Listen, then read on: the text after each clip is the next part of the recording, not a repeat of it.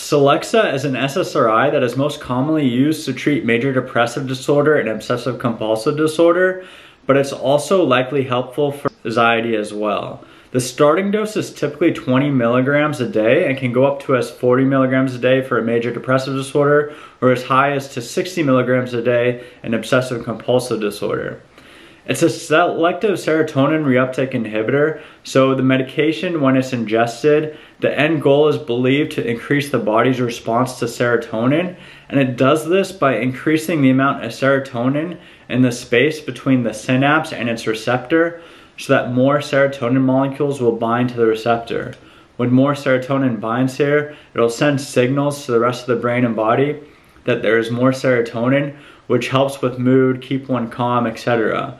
So this process is believed to take up to a few weeks, if not a few months, because it makes changes to one's DNA, which will hopefully lead to a steady state of calmness and improvement in mood. As with all antidepressants, Celexa can increase the risk of suicide in people under the 24, but for the most part, it helps protect against suicide because it increases the serotonin levels, and they find that people who have higher serotonin levels are less likely to commit suicide than people with lower serotonin levels in the body. It can also lead to this condition called serotonin syndrome, in which there's too much serotonin in the body that causes someone to get dehydrated, feel weak, sweaty, diarrhea, maybe they get shaking or confused, and they need to stop the medication, oftentimes be admitted to the hospital and get IV fluids.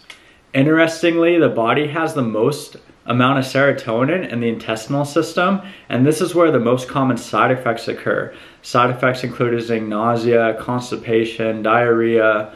Usually after a few days, those will go away. Other unique cautions about Celexa is that as one ages, so does their sensitivity to this medication. So as one ages, maybe above the age of 40, maybe for some people above 60, you don't want to go above 20 milligrams because the risk of affecting the heart electrical activity gets higher, and it can make someone's chances increase of having an abnormal electrical activity of the heart and get like a heart attack or an arrhythmia.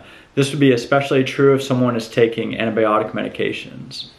But I don't want to scare you. For the most part, Celexa can be effective, doesn't have major side effects. Just like with all SSRIs, there can be a chance of sexual side effects like inability to orgasm or delayed ejaculation with this type of medication.